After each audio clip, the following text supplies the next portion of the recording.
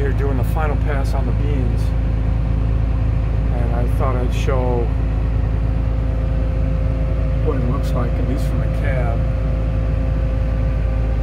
There's about 35 acres here south of the creek, and I've got a good stand, although I have quite a few escapees of weeds in the row. And once you get up close, you can see primarily pigweed and lamb's quarter. There's a little bit of foxtail. Let's go out and look. Turn that down. Engine's pretty noisy.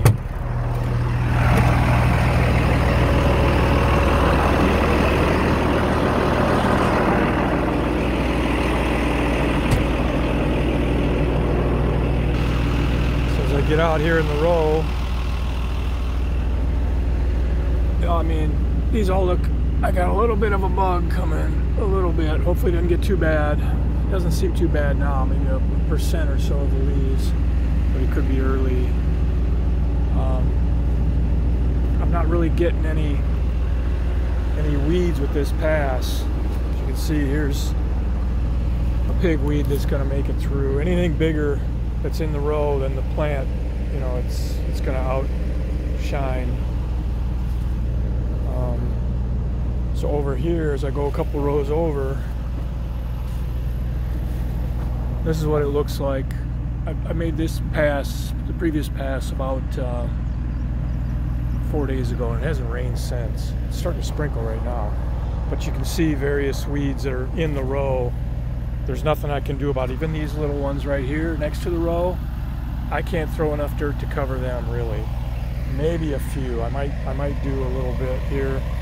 But I think what's going to happen, these soybeans are so big, they'll just canopy. Oh, deer flies are out pretty good here. They're getting me. Got a big welt on my arm from one. But it's kind of one of these. It looks good now, but I know once the weeds take over and you know, they get above the canopy, there's nothing I can do about it at this point. You know, I'll just combine the beans. I'm just happy the beans came up. It was such a wet spring. We were able to get it in a window. There's where you run over beans, they'll bounce back. The tractor. I think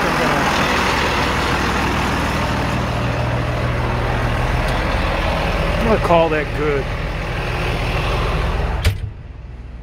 Just because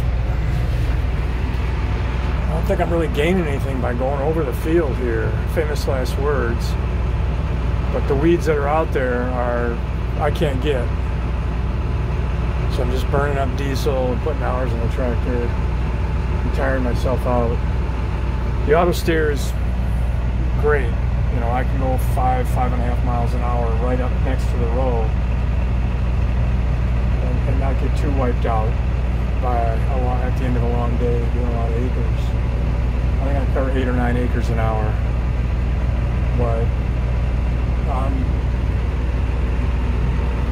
yeah, you can see where the tracks here, that's where the tine, I made a pass with the tine weeder pre-emergence, and so those tire tracks were enough to suppress any beans coming up. I gotta make sure I don't do that next year. This is our best ground, or one of our best grounds. Soil is relatively compaction free, but in any event, thanks for watching. I know some of my videos are a little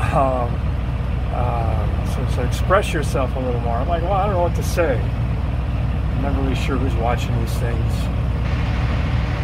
But the peas are probably another week or so out, and then the oats not far behind, and then the kerns after that. Well, thanks for watching. I'll catch you on the next one. Bye.